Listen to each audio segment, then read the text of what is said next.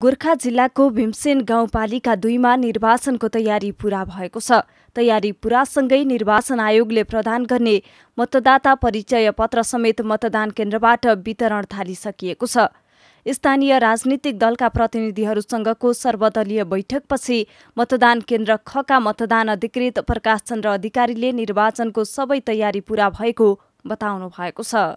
मतदानको लागि चाहिँ परिचय पत्र बिहान चाहिँ हाम्रो एउटा चाहिँ सर्वदलीय समितिको मिटिङ बस्यो र त्यो सम्पन्न भएपछि अहिले चाहिँ परिचय पत्र वितरण कार्यक्रम चाहिँ सञ्चालन गरिरहेको छ। त्यसको लागि चाहिँ उहाँको चाहिँ नि केही उहाँको प्रमाण खुल्ने केही सामान लिएर आउनुभयो भने र हाम्रो मतदातामा चाहिँ नाम छ भने उहाँलाई चाहिँ व्यवस्था हुन्छ। तयारी हाम्रो राम्रै भइरहेछ। अरू कुरो त सामान्यतया हाम्रो चाहिँ नि अब व्यवस्थापनको पक्ष बाहेक अरू त ठिकै छ होइन। र अब अन्त कहीँ चाहिँ अब अलिकति मान्छेहरू पनि यहाँ बुझ्ने नै भयो जस्तो लाग्छ होइन अहिलेसम्मको परिस्थिति हेर्दा।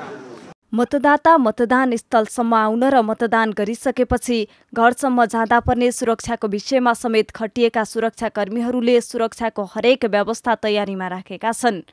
सुरक्षाको लागि नेपाल प्रहरी, सशस्त्र प्रहरी र नेपाली सेनाको टिम सुरक्षाको लागि खटिने भएको छ।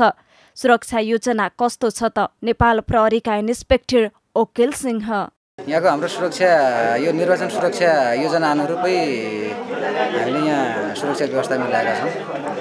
यहाँ हाम्रो इनर सेक्युरिटी हो, जहाँ चाहिँ अब मतदान केन्द्र भनेको नि यही हाम्रो इनर सेक्युरिटी अन्तर्गत पर्छ, जसमा मतदान के भन्छ मतदाताहरू अनि त्यसपछि मतपेटिका, निर्वाचन अधिकृत लगायतकाहरूको मेनली सेक्युरिटी र भोटरहरू मतदाताहरू जुन मतदान गर्न आउनुहुन्छ उहाँको सुरक्षाको लागि चाहिँ हामी यो इनर घेराभित्र सुरक्षा प्रभावकारी ढङ्गबाट सञ्चालन गरिरहेका छौँ।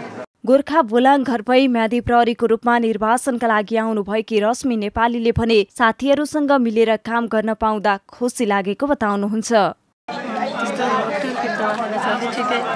ठिकै छ, छैन त्यस्तो असुविधा छैन। हाम्रो टिमहरूले सबै कुरा हामीले आफैले म्यानेज गरिरहेछौँ।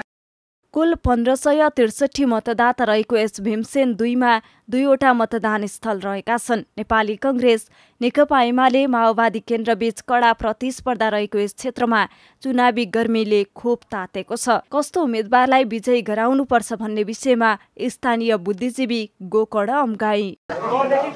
यो स्थानीय निर्वाचन 20औं वर्ष पश्चातको रहेका कारणबाट देश अहिले स्थानीय स्तरमा अलि अस्तव्यस्त अवस्था, नेतृत्व गर्ने जुन परिपाटी असाध्यै समस्या रहिरहेको, जनताले लिने सेवा सुविधाहरू असाध्यै गाह्रो भइरहेका कारणबाट यो जनता समक्ष भिज्न सक्ने, जनताका मन जित्न सक्ने, जनताका सेवा, जनताका हक हितका निमित्त लड्न सक्ने त्यस्तो योग्य, सक्षम, कुशल नेतृत्वले नै सही काम गर्छ होला जस्तो लाग्छ र त्यस्तो नै नेता छान्नुपर्छ अथवा त्यस्तोलाई हामीले चाहिँ चुनावमा मतदान गर्नुपर्छ जस्तो लाग्छ।